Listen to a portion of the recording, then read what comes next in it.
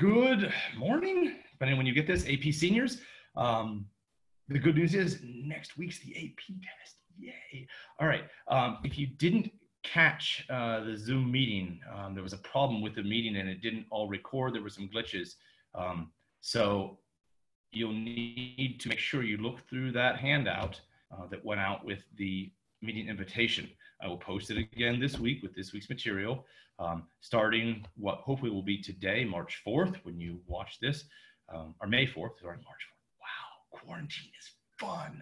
All right, anyway, May 4th, Star Wars Day, May the 4th be with you and all that fun stuff, is also the day that you can start signing up, practice signing up for the AP test. All right, don't forget to go and do that. Sign into myap.org. Use your password, make sure it all works. If you're having problems, let me know or let Ms. Bott know.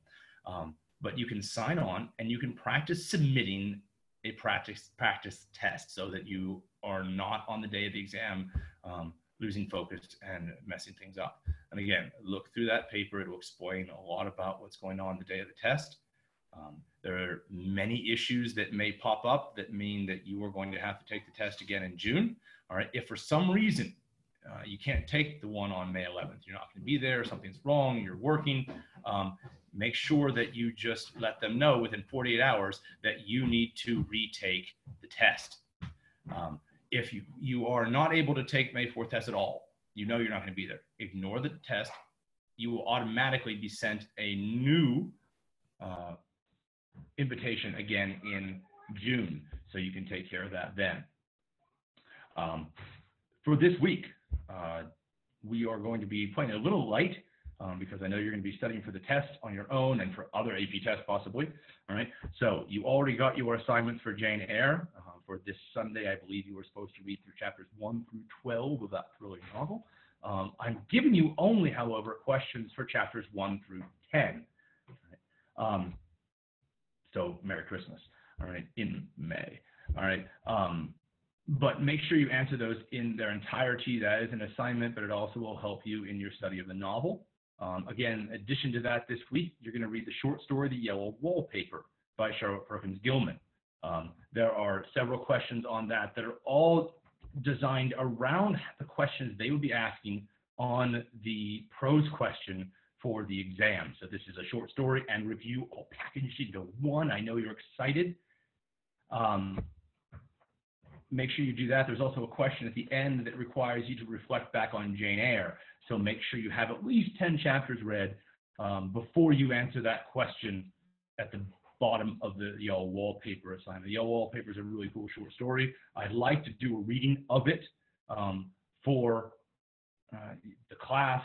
We'll have a Zoom meeting. I'm looking at Tuesday for a Zoom meeting for all the classes together. Hopefully this time the recording will work perfectly and I'll get it posted. Maybe my computer, it may be, no, it wouldn't be me. I'm perfect with technology. It must be the computer. All right, so we'll get that fixed this week though. What else is going on? Let's see. Your prompt of the day. We're going to have prompt of the days this week. There's a wonderful poem by Rudyard Kipling this week. And then we're probably just going to have one more week of these. That should round off 3 more. And then we're going to cut that short because, as you all probably know by now, instruction is scheduled to end on May 22nd.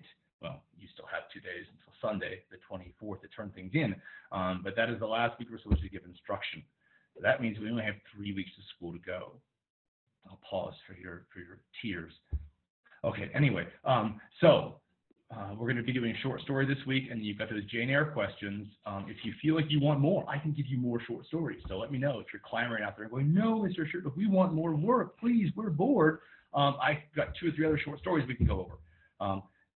If not, next week, we're going to play a little light because you're taking AP tests. We will be doing, however, though, in that week, the importance of being earnest, the play. You can find that online.